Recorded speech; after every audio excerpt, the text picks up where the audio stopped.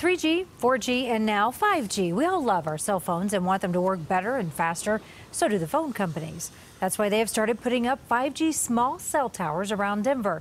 But that better service may actually come at a cost. CBS4 Meteorologist Dave Aguilera found 5G could hurt the ability of weather professionals to warn us about severe storms.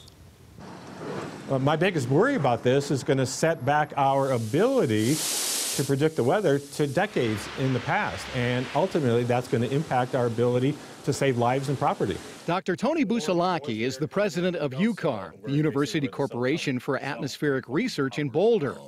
He and other scientists are worried the new 5G wireless technology may have disastrous impacts on you getting an accurate forecast.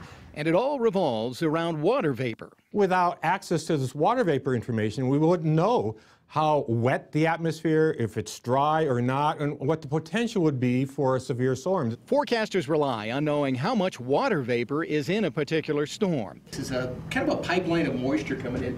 That information can help predict tornado-producing storms, damaging hail, or even blizzards. For Colorado and the Mountain West, we'd be losing access to this major variable that's very important for forecasting of severe storms, such as bomb cyclones and heavy snowfall over the Rockies.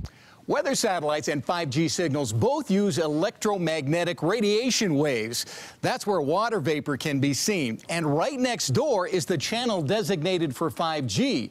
The worry is 5G may bleed over into the vapor signal. If this band is blocking our ability to see, we will be losing our eyes from the sky with respect to water vapor on the planet. Researchers fear if the frequency for water vapor is not protected, it could set forecasting back for several decades. We're losing observations of a major source of energy in the atmosphere. If we don't know what that is, then we're going to be pushing back our forecasting ability to maybe like it was in the 1980s. Right now, the FCC is supporting a proposal that would provide protection for the water vapor band, but many researchers are remaining a little bit guarded. I've been down this road before. Years ago, in a different band, we saw interference from beepers, garage doors, even though we were told there would not be interference.